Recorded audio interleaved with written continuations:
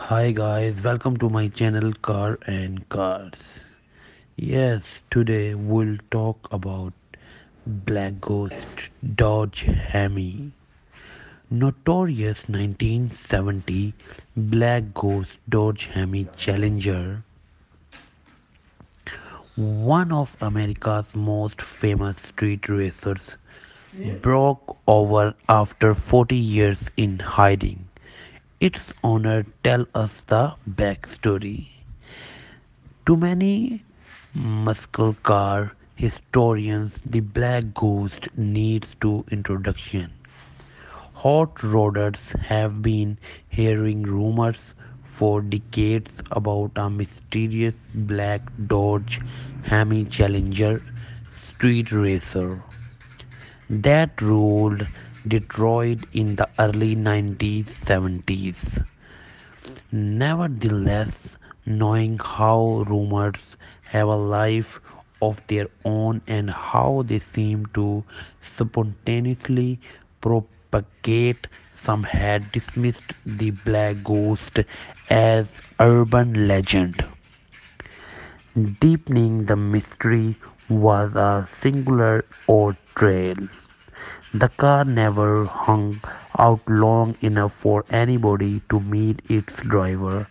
A few things were clear: the Black Ghost always knew when and where to show up.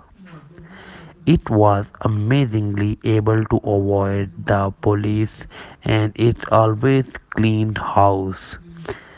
It did this with complete stealth between 1970 and 1975, and then disappeared into the night for more than 4 decades, cementing its reputation as a ghost car.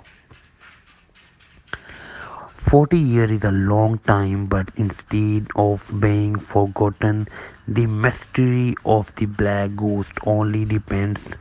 Then in 2016, the car surfaced. The Black Ghost Dodge Challenger is one of 23 RTSE 4-speed Hemi coupes built for the 1970 model year, making it exceedingly rare. For a detailed account of the Black Ghost option and history, we refer you in Macumaction Fact.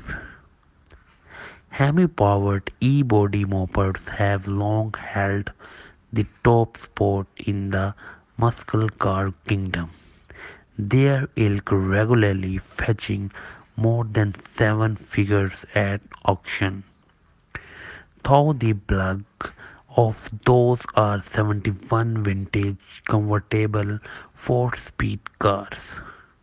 Notwithstanding this, the Black Ghost is definitely a candidate for breaking the $1 million barrier due to its status as a mostly unresolved Hemi survival car, a one-family car, and most important, its well-documented role as an undefeated Detroit area street racer from the 1970s.